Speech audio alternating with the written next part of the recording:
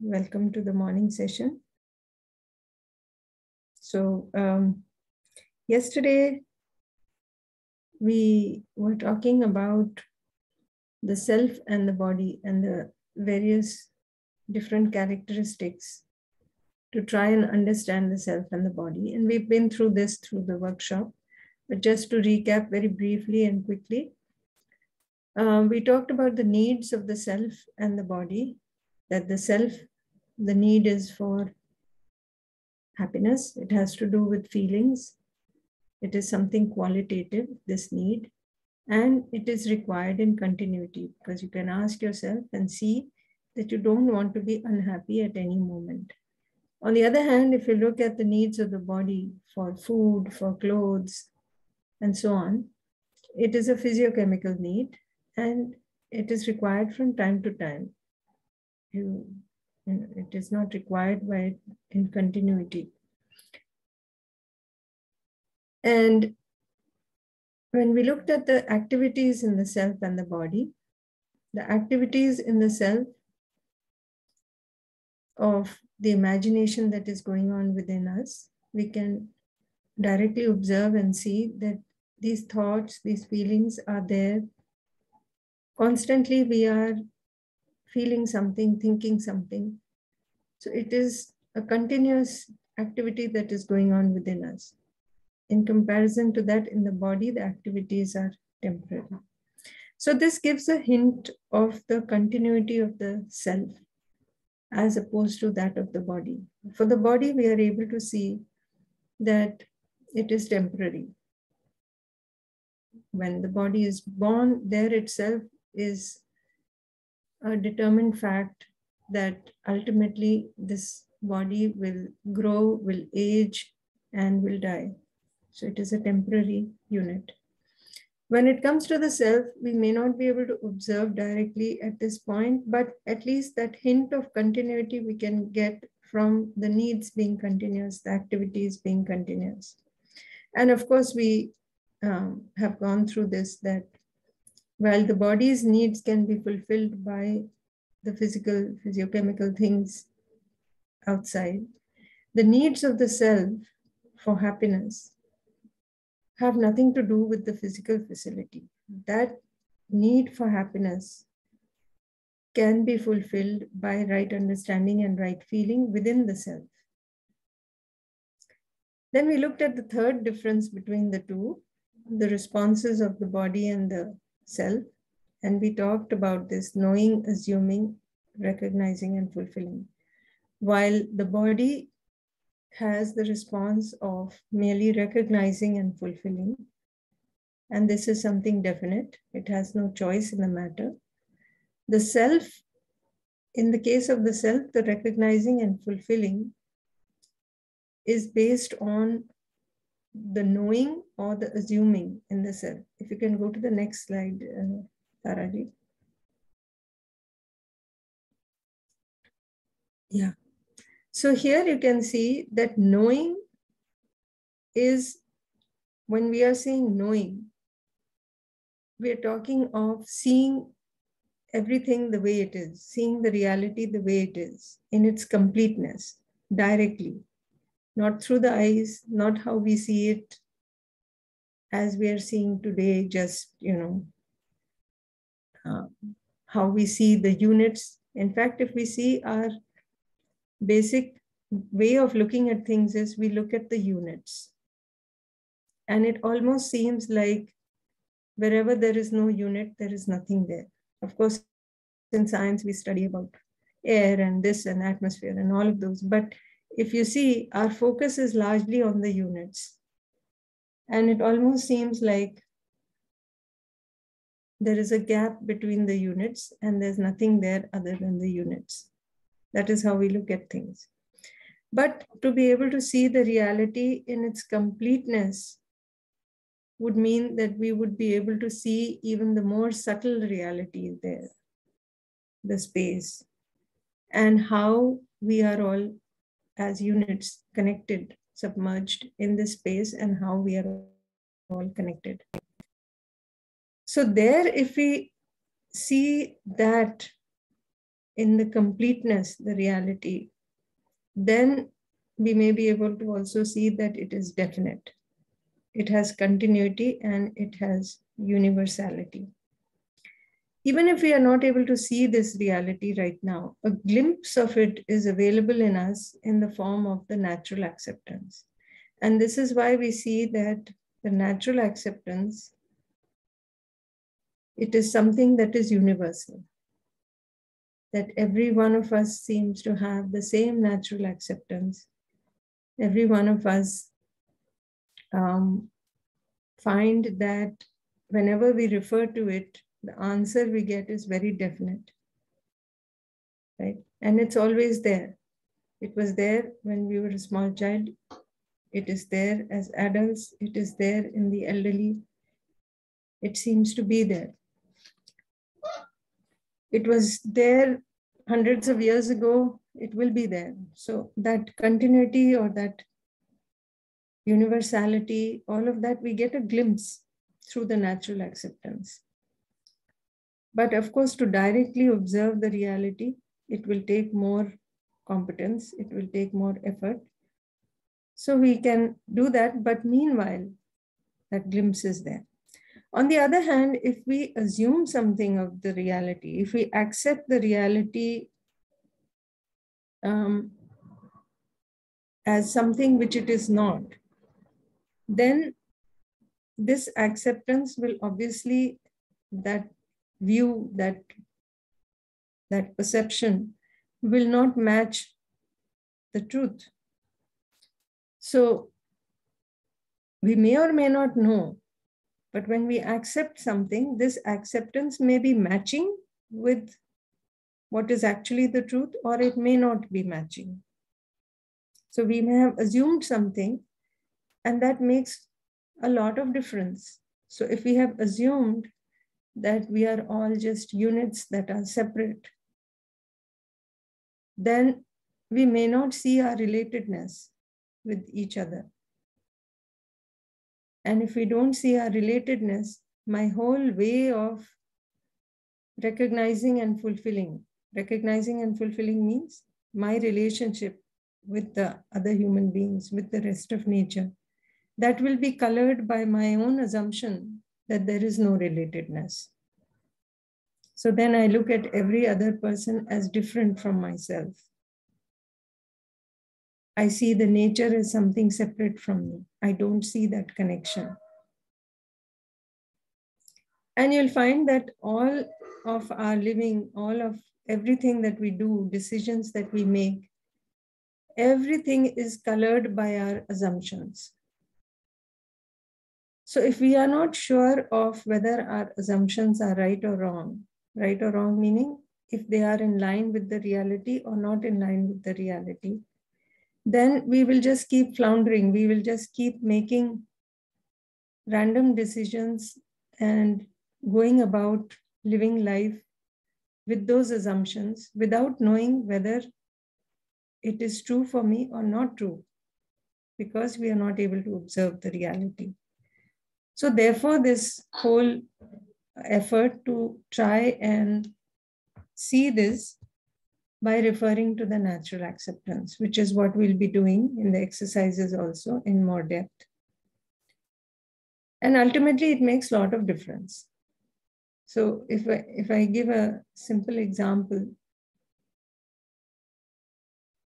if I don't have happiness within me, I am constantly looking for happiness outside. I assume that this happiness I am going to get from outside somewhere. So a simple thing like,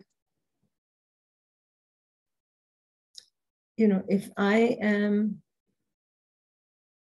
say, I have all kinds of assumptions in me that the other person is different, and then what if that person doesn't like me? I feel lonely and I want to be with others, but I have all these fears, I have all these anxieties that the other person may not accept me. What if that person rejects me?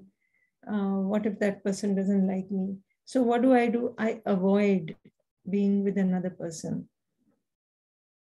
And I am not even aware that this is something that is not naturally acceptable to me. And somewhere it is creating this conflict within me. But I don't pay attention to it and I subdue it, and it is there within me and it continues to be there. And then one day I might be watching a movie or something and I see two people who seem to be, or few people who are having fun together. And I'm sitting all alone in my house and watching the TV. And again, that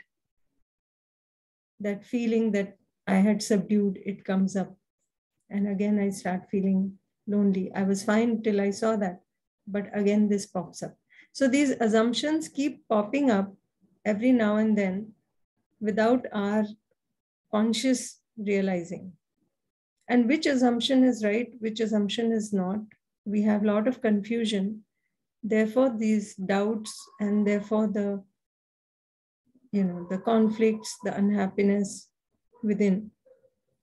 So ultimately, we have to directly observe, see what is our natural acceptance, and see if our assumptions are matching or not matching. And accordingly, go forward with that. So this is what we were discussing. And yesterday, we had asked for everybody to do one reflection.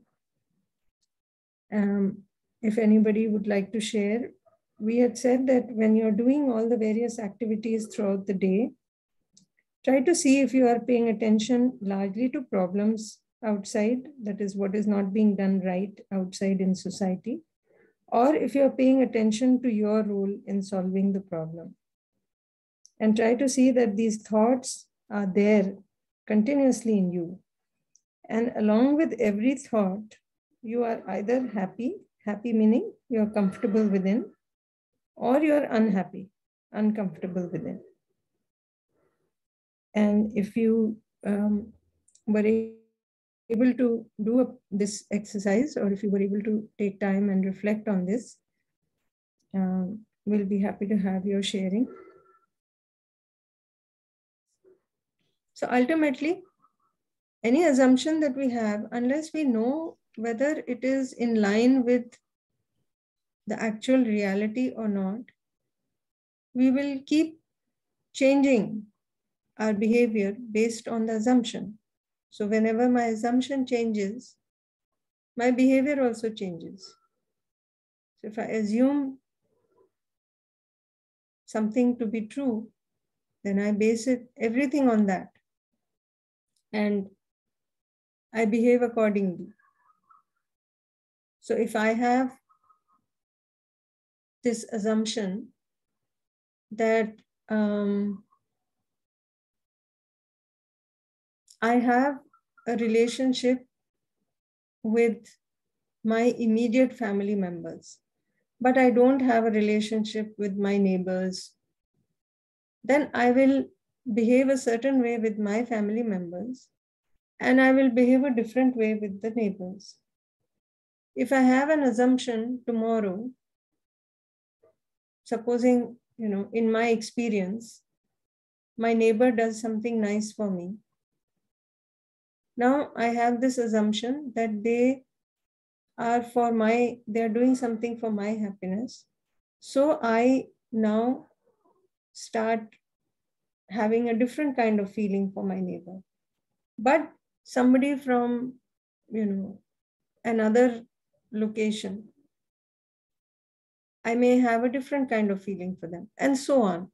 So our behavior keeps changing based on any assumption that may keep changing within us.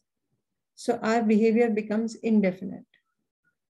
Sometimes we talk to the other person nicely. Sometimes we talk to the other person with a lot of anger, and so on. Based on so many assumptions that we go with, our conduct is indefinite.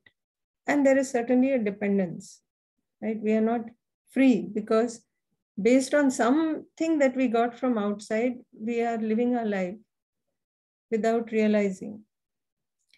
On the other hand, if we base things on our natural acceptance, that glimpse of the reality that we have within us, and try to live accordingly, slowly we are going through this process of self-verification. Now, I'm trying to verify all my assumptions. Are they in line with my natural acceptance or not in line?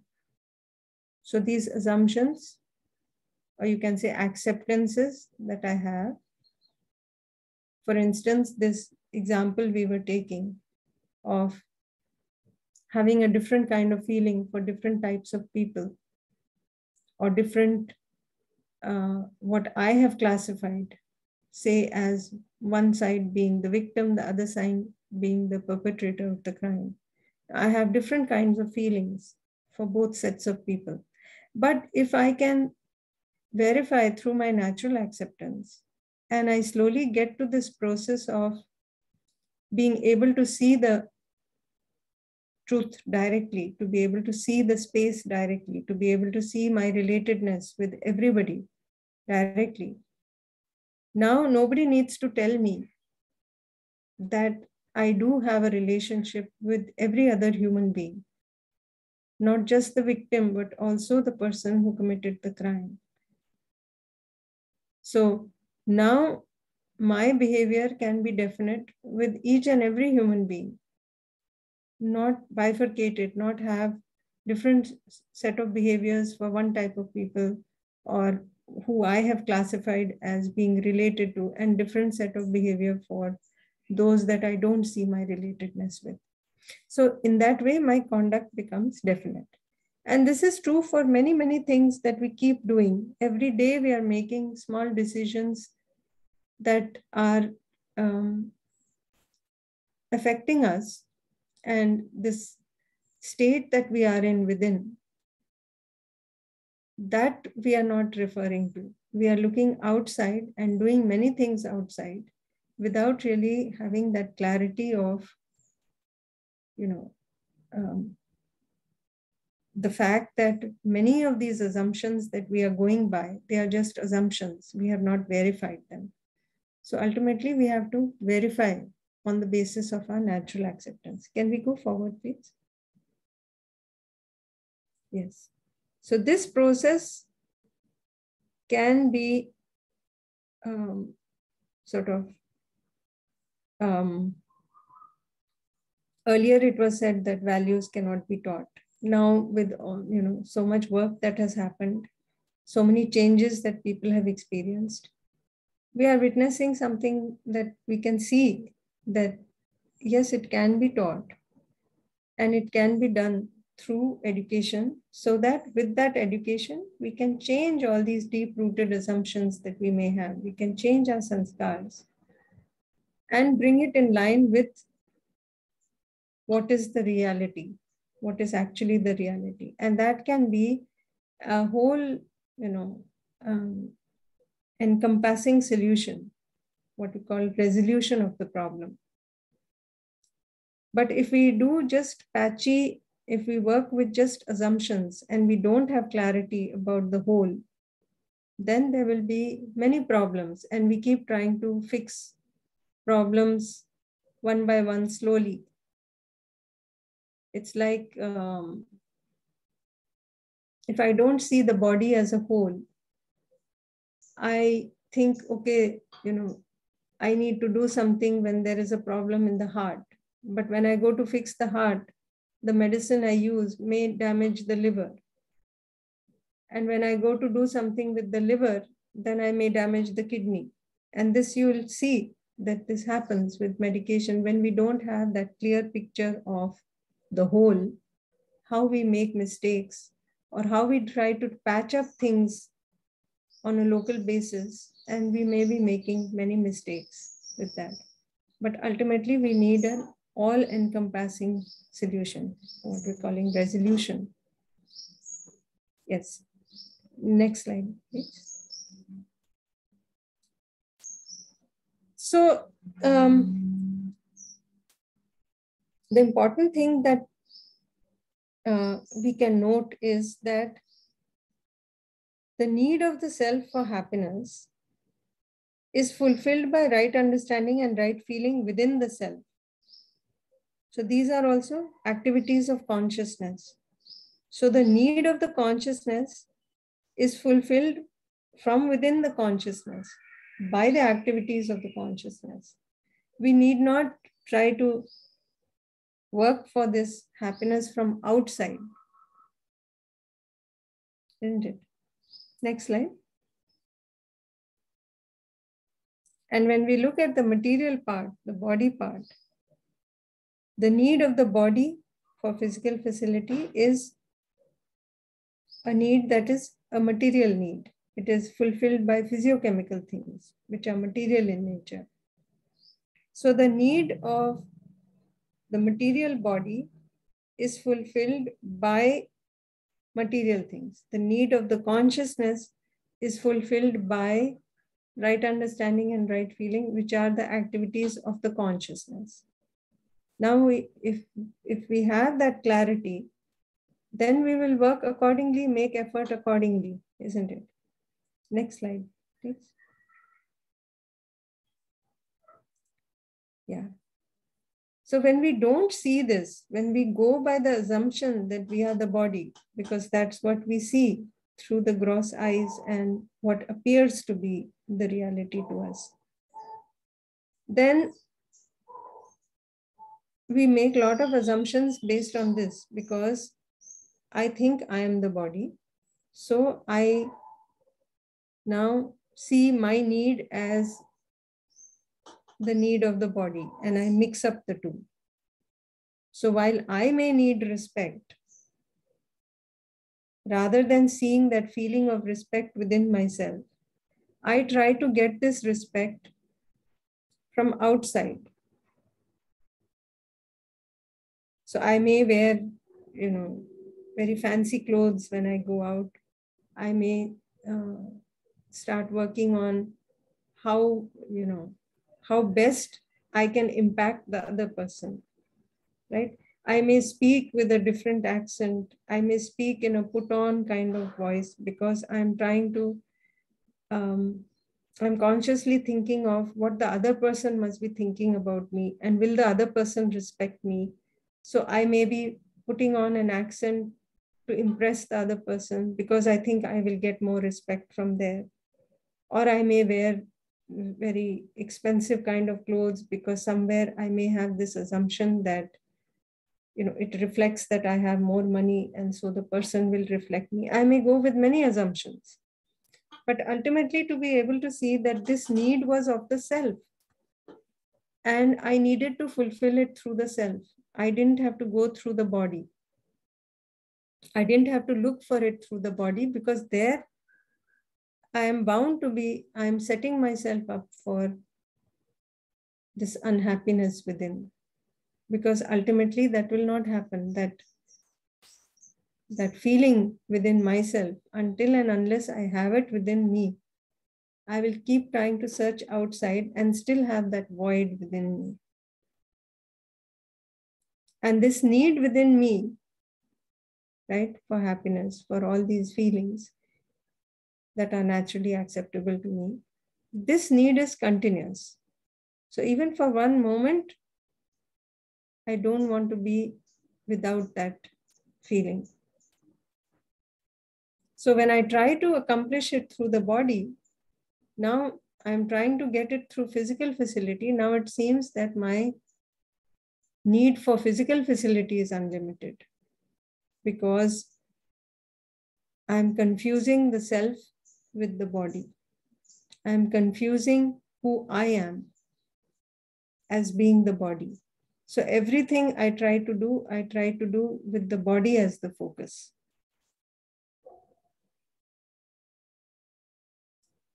So like that. And ultimately, we keep gathering more and more and more physical facility. And it still seems like we don't have enough, because that void is still within us, because we haven't taken care of the feeling within.